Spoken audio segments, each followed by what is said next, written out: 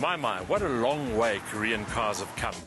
20 years ago, the Korean auto industry was associated with cheap prices, old technology, and a singular lack of individuality.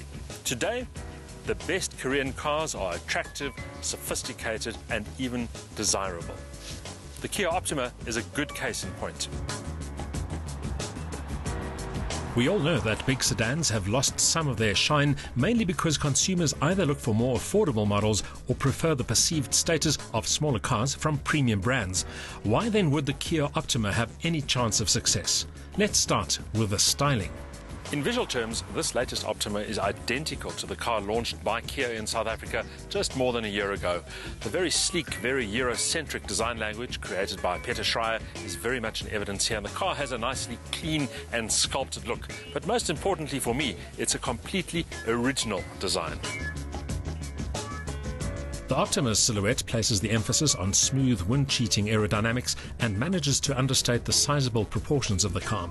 The low roofline, narrow glass areas and wedged waistline add an unexpectedly sporty demeanour, while those big eye-catching wheels suggest a certain dynamic appeal. Part of the Optima's attraction is that it doesn't look as ungainly as its substantial proportions might suggest. At 4.85 metres long and 1.84 metres wide, this is a big sedan. But the low roofline and the flowing lines underplay the four doors bulk. Bottom line, it does turn heads.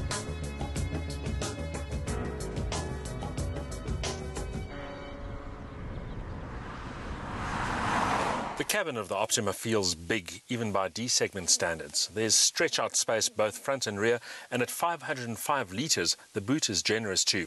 Needless to say, there's a very long list of standard features as well. That list covers everything from the two-tone cloth and leather upholstery and the multifunction steering wheel to keyless entry and a multi-speaker Infinity sound system. Kia has worked hard to create a premium ambience, and it generally succeeds. The finishes and surfaces look and feel upmarket, and niceties such as a reverse camera and a panoramic glass sunroof are included when there would be high-cost extras in rival models. But for many, the Optima's overall roominess will be one of its biggest drawcards. Two more aspects close to the heart of South African motorists is performance and economy. The perception is that medium sedans like the Optima are likely to lack the sparkle of a compact premium sedan while guzzling more fuel. You'll find Kia's answer to that concern under the latest Optima's bonnet. The big news with this car is the GDI engine. It's still a four-cylinder and the capacity is still 2.4 litres, but it gets direct fuel injection for the first time and also variable valve timing for both the inlet and the outlet valves.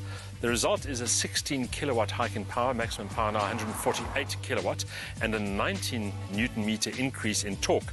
Maximum torque now 250 newton meters.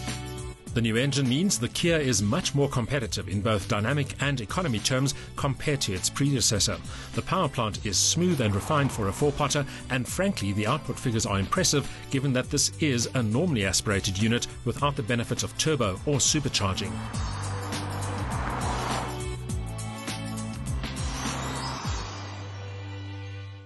The downside, of course, is that the Optima will suffer power losses at altitude, typically as much as 18% in Johannesburg, for instance. But even so, the big Kia feels swift and composed as long as you keep the engine spinning. It certainly doesn't feel sluggish.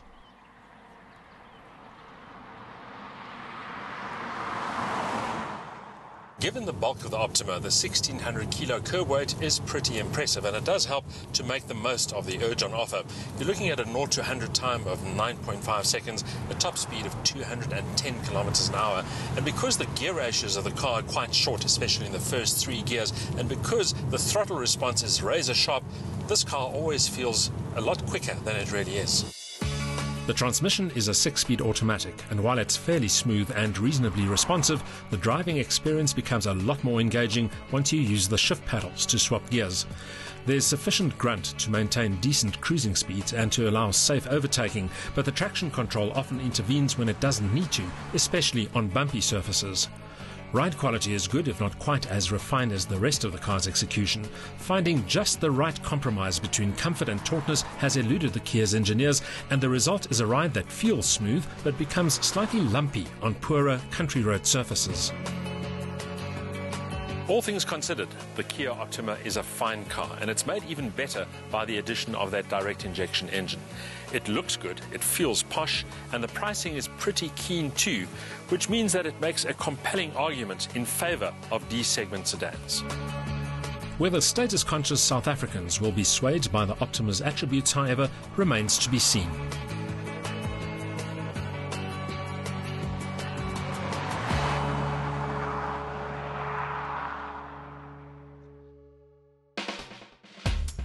A new, livelier and more economical engine is at the core of the latest Optima, adding further appeal to a package already offering space, comfort and style. Strong value and decent dynamics are further plus points, but the engine needs to be exercised to give its best, and the traction control can be overzealous at times.